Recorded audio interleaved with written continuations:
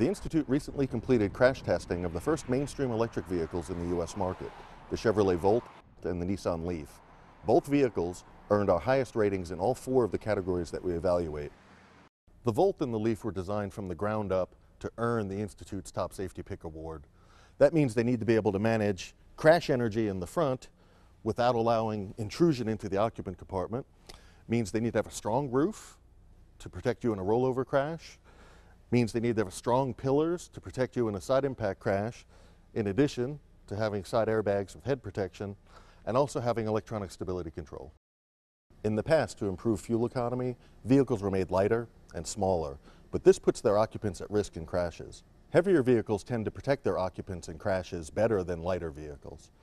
The Volt and the Leaf, although small in size, weigh as much as some mid-size cars, which is a big safety advantage for these vehicles. The Volt and the Leaf shouldn't be confused with golf cart-like electric vehicles that don't have to meet any of the federal standards for crashworthiness.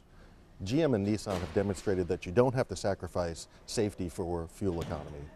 Both the Leaf and the Volt earned the Institute's highest ratings in all four of our evaluations, and both come with electronic stability control. The Leaf and the Volt are 2011 Top Safety Pick Award winners.